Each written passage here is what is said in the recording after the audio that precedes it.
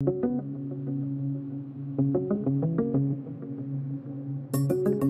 White House today reaching out to American businesses that are increasingly finding themselves the target of cyber and ransomware attacks, writing in a new memo that all organizations must recognize that no company is safe from being targeted, regardless of size or location. The Justice Department has now sent out notification to U.S. attorneys on how federal law enforcement should respond to these attacks. One Justice Department official telling Reuters U.S. authorities must investigate ransomware and digital extortion attacks with a similar priority level as terrorism cases. These attacks have been on the rise for years because these criminal groups are able to make a profit off the backs of businesses, schools, local governments, and more. The White House also reiterating President Biden will bring this up in his upcoming meeting with Vladimir Putin. This coming after the country's largest mass transit agency in New York City revealed its computers were the target of an attempted attack linked to the Chinese government in April.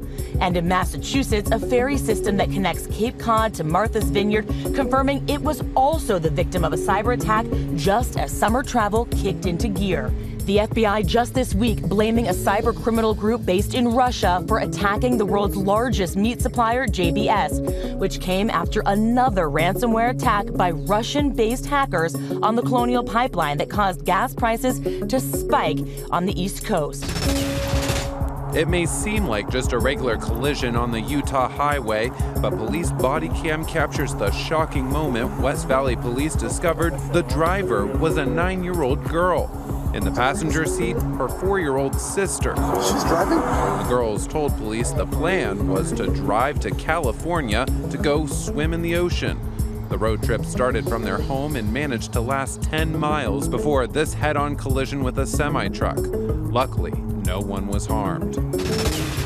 News tonight involving Florida Congressman Matt Gaetz. Sentencing for his former associate Joel Greenberg is now set for August 19th after he pleaded guilty to a host of crimes, including sex trafficking of a minor.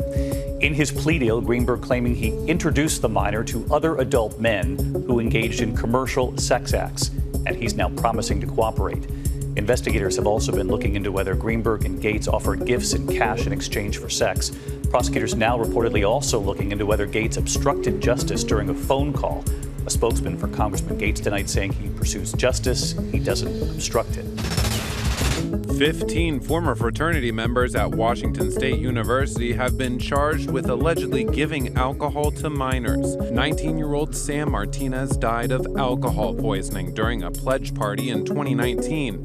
Authorities say he was dead for 4 hours before anyone called 911. His family is upset the statute of limitations for hazing was allowed to expire, saying, quote, "This is not justice. It does not bring us closure." Ring is changing the way public safety agencies like police and fire departments get access to video footage from its Neighborhood Watch app. Starting next week, video must be requested through the Request for Assistance feature.